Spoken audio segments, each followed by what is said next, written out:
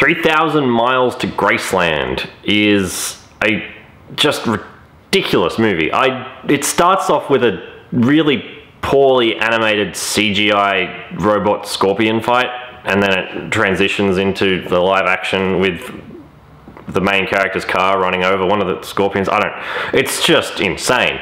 I think the only thing it's got going for it is that there's a heist at the beginning of the movie where everyone dresses up as Elvis, but I don't know why the rest of this movie exists. It is, I think if you look at it purely on like a comedic level, I mean, even then it's bad, but there are some parts on it that just are so ridiculous that it can't not be comedy. So